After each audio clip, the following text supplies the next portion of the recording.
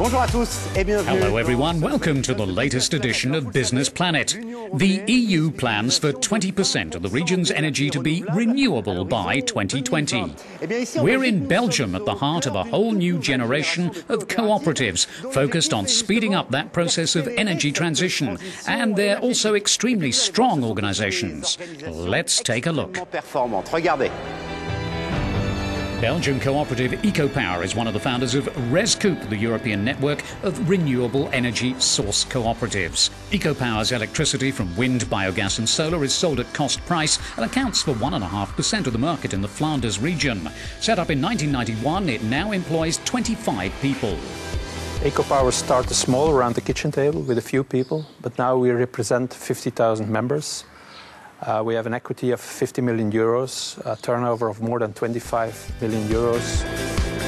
The European network of renewable energy source cooperatives now has 3,000 members working together particularly on finding funding. One wind turbine costs 3 million euros. You can easily see this causes a problem for a small group. That's why bigger energy cooperatives help out starting ones by offering them a bank guarantee or loans.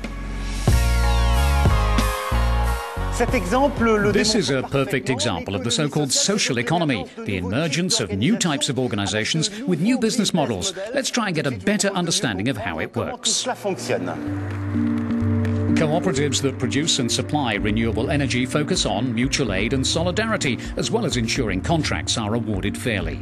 Their profits are reinvested or redistributed in the form of dividends or as discounts or rebates. This social economy expert says they play an important role.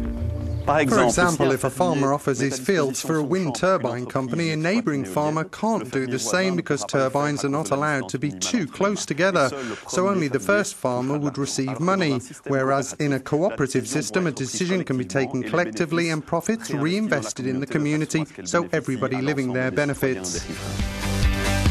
The European network of renewable energy source cooperatives also works to set up new cooperatives and to support their growth.